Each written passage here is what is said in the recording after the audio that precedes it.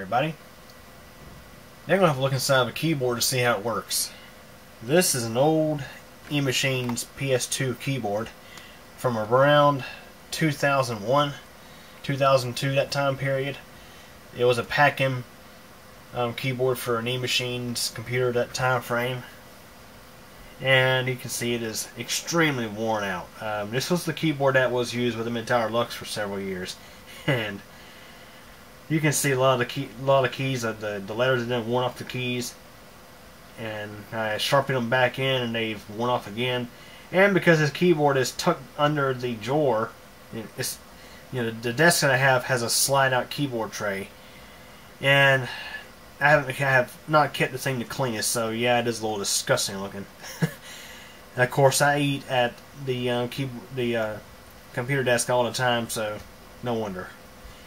But this is what's called a membrane keyboard or rubber dome keyboard. So inside of most modern day keyboards, you have something that looks a lot like this right here. This keyboard is very flexible. It's called a virtually indestructible keyboard, and it is just a keyboard matrix housed inside of a rubber container with rubber domes on top. Over here is your interface. This is a USB keyboard. Flip it around the right way for you. This is very handy. You can see it's very flexible. So I can just roll it up just like this for storage. Very handy.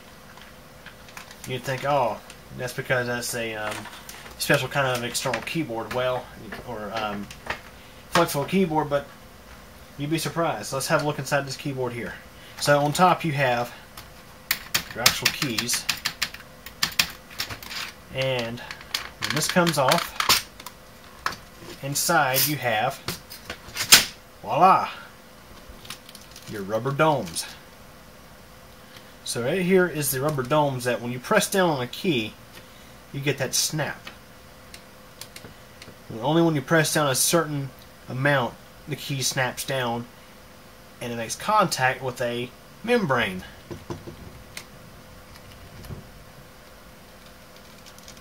And this here peels right off.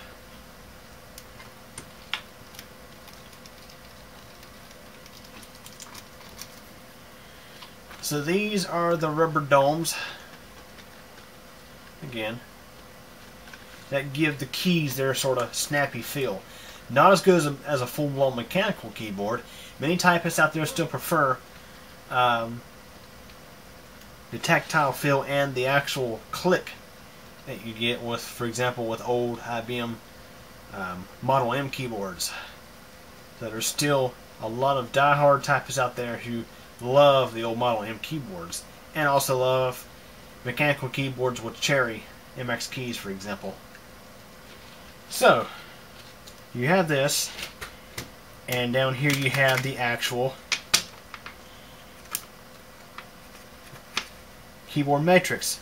So these essentially house circuits in them, and on the bottoms, when contact is made, when the rubber dome flexes and the key presses down, the key, as you may see, the rubber domes, as you may see, they have a little point on the end.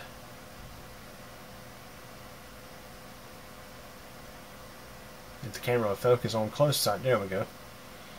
You can see that each of these domes, when the key is pressed in and you get that snap, it presses up against the matrix and completes the circuit. So you have,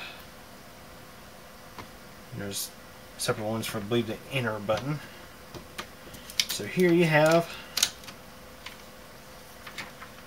the upper and lower matrix.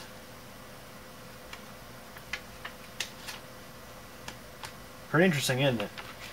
Now with the PS2 keyboard, there's not much there as far as brains. You have there's no digital components here. You have a capacitor, what I think is a 470k ohm resistor, or 47k. You have 3 disc capacitors, a small electrolytic capacitor. It is a 10 microfarad capacitor. Have a diode. No, actually, no, take that back. That's not a diode. I think that is just, well, I'm not sure. Might be an inductor. I can't really tell. But anyways, there's not much there. It's just you got a few little components there, and you have your you have your matrix. You have the rubber domes, which give it the snap kind of feel, and you have the keys themselves.